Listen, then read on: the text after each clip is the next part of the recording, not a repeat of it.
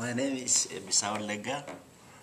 I'm pursuing industrial engineering. While I was looking for my master's or for graduate school, I considered OU because OU has a collaboration with my back home university. When I started communicating with the international office and the department, the way they responded to my emails was really fascinating. They were very friendly.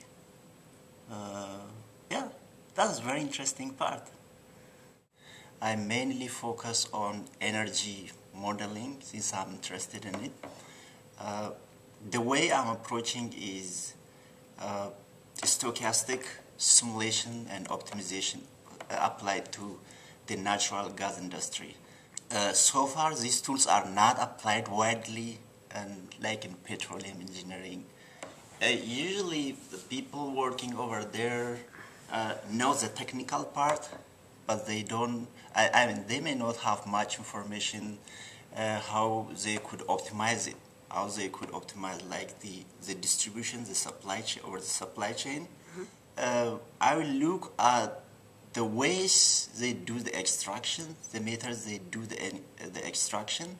So I may combine them and convert them into the mathematical equations and try to solve it, and may show them what is best way to produce or best way to extract. I think that will help them.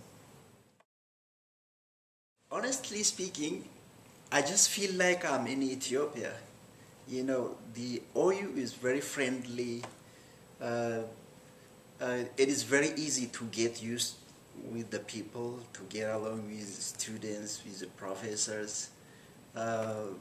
You will get whatever you like. I mean, I get like the quality of education I need. Whenever I need help, if I ask somebody else, everybody is willing to help. So that creates like a conducive environment for me.